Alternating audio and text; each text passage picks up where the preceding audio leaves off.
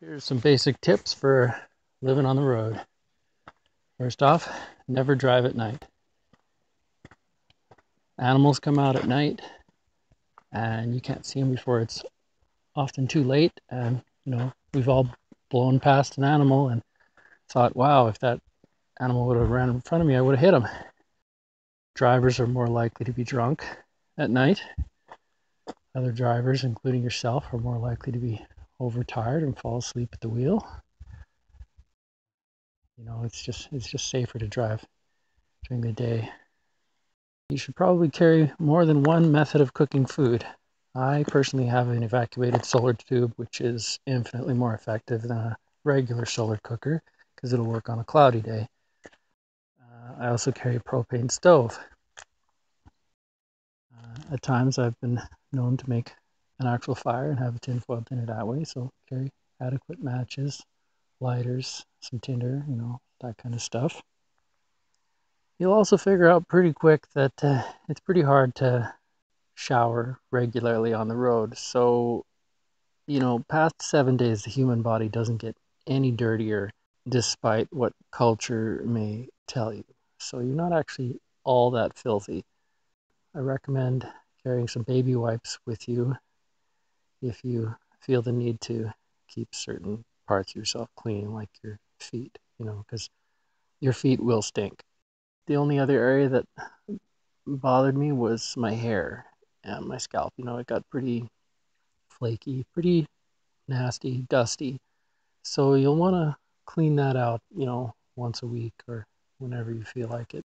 I recommend you don't camp near a main road. If you're out in the forestry or BLM land, any public lands, you're going to want to get off of a main road so that you don't have a bunch of guys on their dirt bikes ripping by or quads, dusting you out and making a lot of racket and otherwise just being annoying.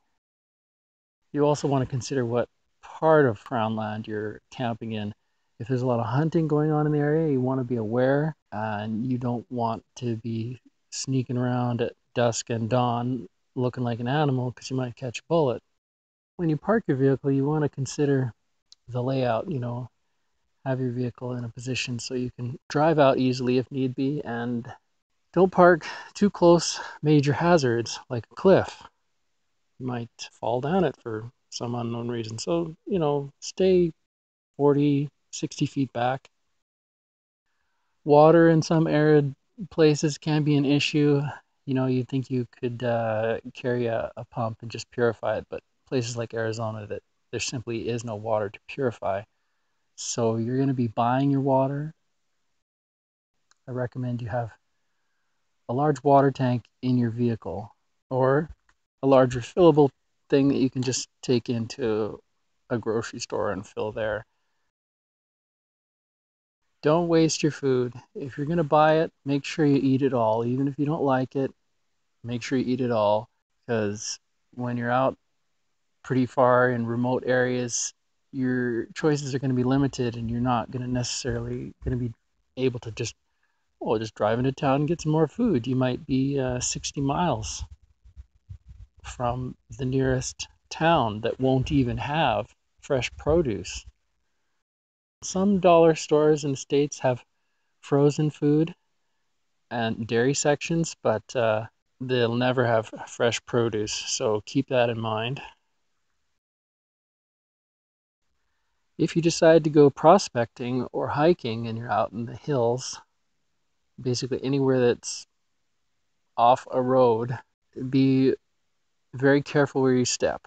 If the surface is not flat, if it's uneven in any way, be very mindful of where you're stepping, because a rock will easily roll from under your foot. You could break your ankle, twist your ankle, or, just in general, you could fall on your face if the rocks slip out from underneath of you. So don't be rushing around.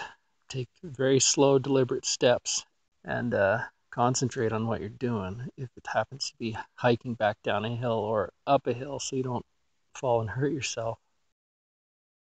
Some vegetation in areas of arid parts of the States can be quite painful if you encounter them directly, like cactus. They have 1.25 inch long spikes, thorns on them. Those can be quite painful if you run into them on a prickly pear. Another plant you got to watch out for is basically anything with thorns or hook thorns. Those are the worst because they'll, as you walk past the plant, the barbs will hook your flesh, and if you're unlucky, it'll rip the flesh and break off in your flesh, which happened to me, which was very painful and took a long time to get the barb out. Quite literally, it'll just rip your pant leg right open. So don't push through the bushes. Try and go around. I recommend you carry a 2 to 3 weeks supply of clothing to minimize your trips to the laundry.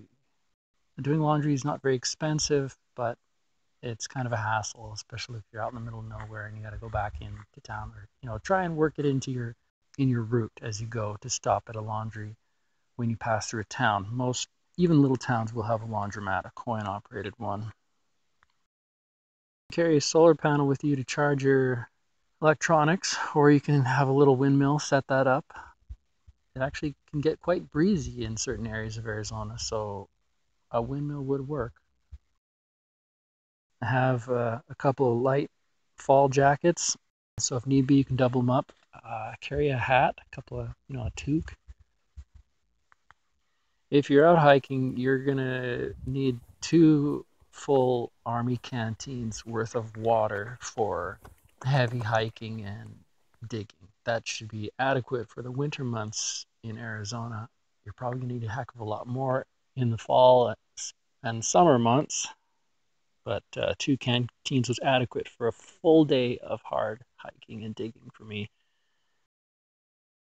I recommend that you carry some entertainment with you of some kind, whether it be a video game console or some games on your tablet, a couple of TV shows you've never seen lined up to watch, but don't spend all your time doing that. But have some form of entertainment like old time radio shows.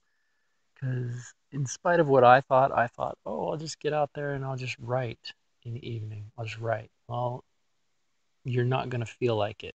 Have backup plans because in the winter months it gets dark at between 5:30 and 6 p.m. and then you got to have something to do for those 3 hours before you go to bed early. Carry some books, a couple of books. Those are always nice. Crossword puzzles, those are nice too. Be meticulous when it comes to coming in and out of your sleeping space. Don't do certain activities back there. Don't cook. Be very careful if you're going to eat back there. Don't change out of your dusty, dirty clothes on your bed, or try and keep contaminants out of all kinds of places. Keep yourself hygienic to a certain extent so that you don't get sick.